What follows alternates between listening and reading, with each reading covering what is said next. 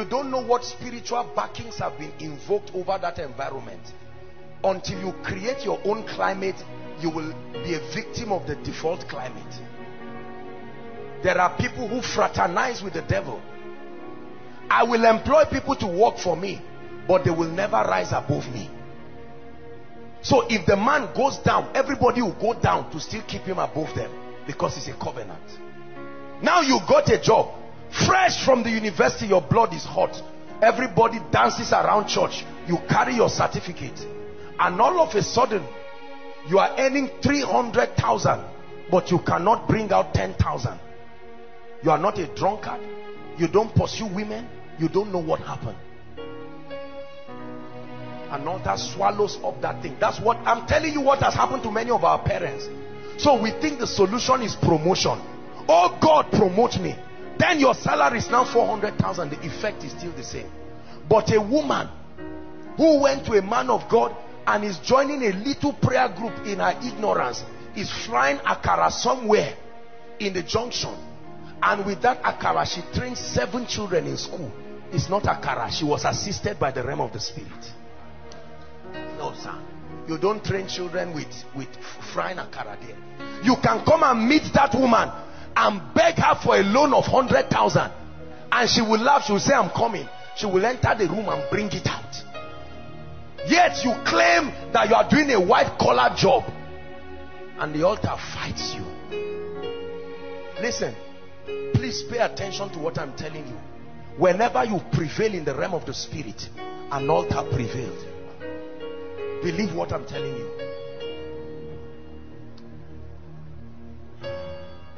Zaria has an altar. The effects of the altar in Zaria is predictable. You see it in the civilization of the people. You see it in what happens to people. The marginalizations, that people never rise to certain dimensions. You came to Zaria and just thought it's all about going to church. No. You create your climate. You create your climate. That's why it says, yea, though I walk through a valley that has the shadow of death, I fear no evil, because I carry another climate. Thy rod and thy staff, they comfort me. So you are in a place where people cannot live up to 40 years. You know, you are aware in your village, you've seen people dying like chickens, but you come with another order. You understand that the altar of prayer is also an altar that can contend with everything, and you are enjoying long life. You are enjoying grace. The person who married earliest in your family was 45. Are we together? And you look and you say no. You get married, then you must spend 5 or 10 years to have your first child. If you sit down and keep watching it and don't cry for assistance and don't force compliance, it will never work. I watch people and my heart bleeds at their perception of God, which is based on their consistent sufferings. They conclude that God is not a merciful God, but he said, I sought for a man.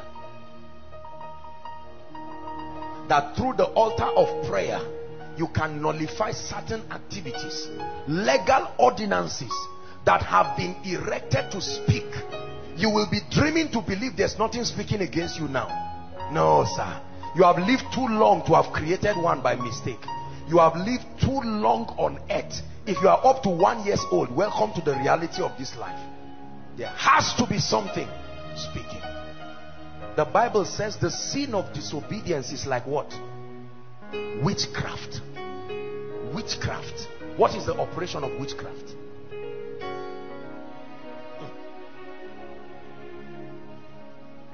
So we all want to rise. It's a year of triumph. And there is, you think that the whole thing is your grandfather or grandmother, and the day you hear that they are dead, you rejoice. The priesthood died, but the altar is still alive. You see that? And the altar is fine and good, doing well. That's why you find out the solution is not just to kill people around. The solution is through spiritual intelligence, to lift up a spiritual fortification that vetoes everything. Brothers and sisters, you will leave heaven on earth. All of a sudden they will watch you. You've been in Zamfara for 3 years, but you are returning as if you are in the UK. You can fly to UK with that altar. It will wait for you at Heathrow Airport. As soon as you are landing, you enter and all the doors close. People who never knew you are still manipulated by that altar to work against you. And you thought it's just something in Nigeria. And at the end of it, you come back after 5 years looking like a thief. Where have you been? UK. Are you sure? Yes. Why are you like this? You know the way life is. People smuggle their way and pass through rivers and deserts all to go to Germany and UK. Whereas they think that's the greener pasture. The greener pasture is the altar you raise. That speak. That speak. That speak. Until Jesus came, there was a universal altar speaking against man. Vengeance. Vengeance. But when Jesus came, he established another altar that spoke better promises, better things. I cannot live walking and living my life to chance and hoping that things will be all right. I know things will not be all right. If they will be all right, you must create it. You must create it. So I enforce compliance. Will the devil leave you because he thinks God anointed you? No. No. Satan is not that cheap. You are going to contend. That's why he said, put on the whole armor. Put on the whole armor. There is a devil somewhere that will destroy your life, destroy your ministry, destroy your business, destroy your destiny. You get married to a very lovely wife. You loved her with all your heart. They asked both of you, will you love yourself? You say yes. The moment you married, everybody brought their altars in holy matrimony. Now you are nice people. This altar was designed to scatter the finances of whoever is standing with you. And all of a sudden, a good woman, but you find out that your entire life starts going down. And if you meet a prophet who is not sound in scripture, he will tell you your wife is the reason for your failure. Based on prophetic insight, he has seen that there is an altar associated with her. It's not a lie that is responsible for that downfall. The individual may be the nicest person in the world, but the altar will not change. Please hear what I'm teaching you. And there are men, no matter what happens, if they marry, maximum 3 years, the wife must die. And all of a sudden, from the day the dear lady got married, he may be a pastor, apostle, prophet. How many men of God have altars fighting them? They look around and they claim nothing is happening, and they assume that because they took on the call for ministry, God is too generous to allow them. It's a joke. No, sir. And this man gets married to this dear lady, and all of a sudden she starts sleeping. Mysterious sicknesses she never had. Heart palpitations. She will feel being pressed, and she says, my husband, I don't know what is wrong. Since we got married. I say, are you trying to say I'm a witch? Look at what the altars are causing. Then two of them go for counseling, and they meet a man of God who is sincere but no spiritual intelligence, and he says, look, it's how marriages are. Just take it easy, pray together. And it doesn't mean what he's saying. And they say, okay. They say, hug your wife in front of me. They now hug themselves. Hold my hand, darling. They go back home. The altar say, welcome back. By evening, that man has slapped her again. Remember, he promised in the presence of the pastor not to do it again. But the altars. Brothers and sisters, that's why God puts meetings like this. Because you can be sitting down now not knowing the deliverance that is happening. You just feel something left me. I don't know what happened. And you go back, and you would have blown somebody out of anger. You find out that that force that comes upon you when you are angry, that can make you insult anybody, is no longer there. Because there is an altar. This ministry you see is an altar. We don't have an altar. This is an altar. That's why you can talk against it in your secret place and start going down. Nobody is aware. Because the altar speaks. All of a sudden, a man of God will teach them how to raise altars, and they will raise an altar of prayer and come and say, look, we are not bad people. The devil is confusing us here. You are a good woman, I'm a good person. We did not negotiate where to come from. And all of a sudden, day one, now watch what is happening. They are holding their hands and praying. After that day, they just feel good, but nothing really happens. I told you, consistency is how spirits are attracted. Day two, the man doesn't want to pray, but she says, honey, remember, we're on a project here. You know what we have left at home. Let's do this thing.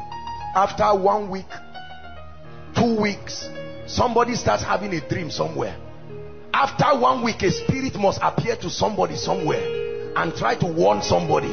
An effect is being created in the realm of the spirit. It's not a sign of weakness. You can't sit upon hot fire and act as if it can't be for too long. Listen to me, that's what is happening to some of you now. It was after your 7 days of prayer, you had a strange dream you have never had. You thought it's a sign that you are losing. It's a sign of victory. Something is happening in the realm of the spirit. All of a sudden, you went to sleep and you saw a vision of your mother when she was young, your father when he was young. The Spirit of God is trying to show you something. Follow him. But that's when the spirit of slumber comes. God keeps saying for 1 month, wake up by 2 o'clock. There's something I'm doing in your life. After 2 weeks, you don't wake up again. You see how we cheat ourselves, and you don't know that you are on the path of deliverance. You reign, you reign. Elohim, you reign, you reign, you reign. Elohim, you reign, you reign, you reign. Elohim, you reign, you reign, you reign. Elohim, you reign. Listen, I promise you, if you listen to what I'm teaching you tonight, many of you, as soon as you go back, you will see the dream you will have this night. The devil hates what you are hearing, because this is the age-long mystery that has kept people in your family educated, but it's like they are not educated. A pastor, you are blessing people, but you never rise yourself. Do you know why? Because your victory is tied to your altar, not just your service. Your altar. I created an altar that is independent of koinonia. And I said, no devil will come and destroy me. No. No. Watch this. Please come again. The 2 weeks we are praying. We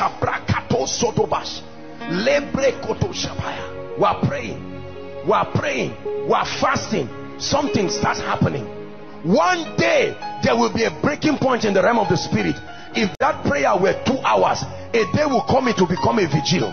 Not because you like it. There will be, you will break open a portal in the realm of the spirit, and 2 hours prayer will become prayer till morning. And your child will come and meet you and say, Daddy, I saw a man in white, and I saw the man doing something on your head. Spiritual activities are happening in the family. All of a sudden, you start seeing doors opening. You love your wife like never before. The devil told you the secret is to marry another one. No, sir. You marry another one, the altar is still the same. There are pastors, the altars that fight them. Anniversaries of their ministry, something happens. People start leaving. They have raised so many people, but have not been raised by themselves. There are altars. I've seen it fight people. I've seen it fight people I know. These altars fought me for years.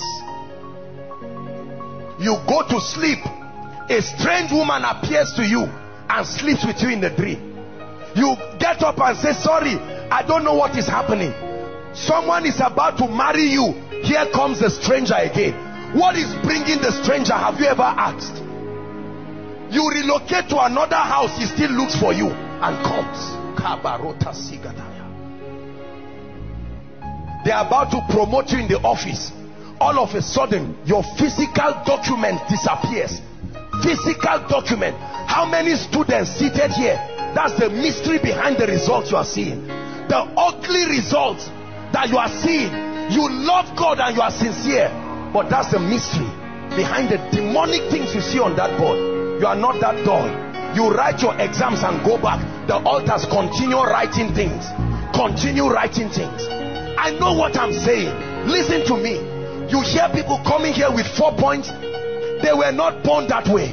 They have tapped into a higher covenant. You see them surprised by their own results. They know it's not their efforts. That's why people join certain ministries, join certain men of God. See, people partner with certain anointings. This is the mystery of partnership. When you partner with an anointing, you access the covenant. The covenant, not the promise, the covenant.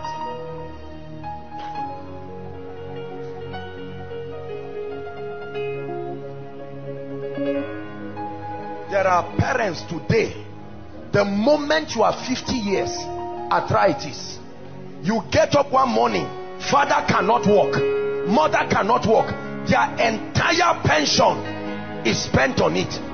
It's not sickness, it's a programming. An altar is accurate with digital precision.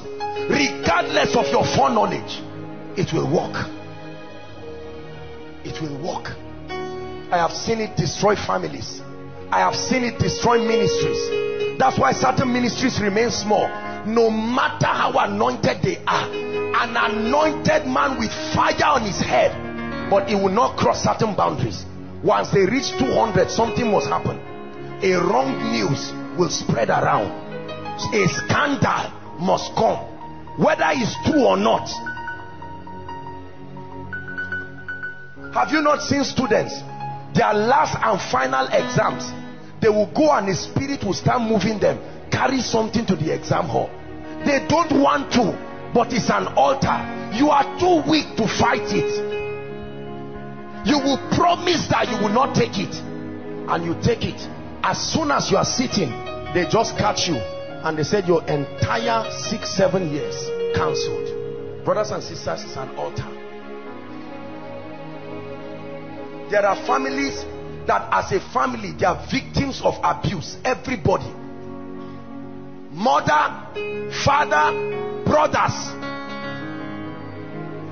all the daughters will eventually meet a man of God somewhere, and all the man of God will do is to destroy them.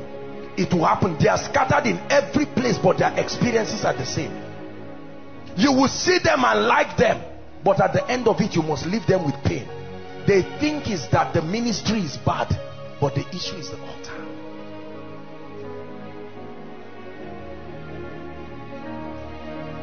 There are altars. You give birth to men, they must die. They must die. Something must kill them. No matter how healthy they are, they must die. Brothers and sisters, I have seen this evil.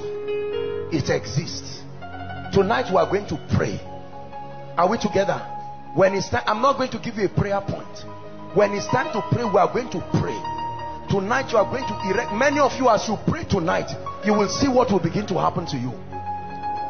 I want us to lift up a fire in this place tonight and say, Lord, this demon that molests me in my sleep, I can't be pretending that it's not there again. These animals that come to me in my sleep, no. I started a business well. Why is it that I start good things? Something evil must come. Lift your voice and pray. La katakataka segete bako sotoba. Ma brato soplete shabarada balada balada balada.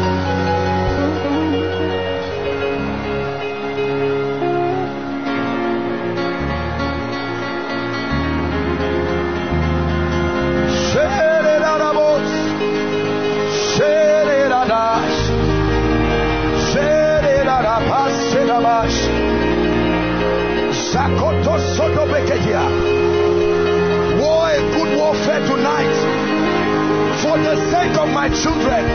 Oh God, arise. Oh God, arise. Oh God of Jeshurun, that that rides upon the wings of the wind. Arise. Arise.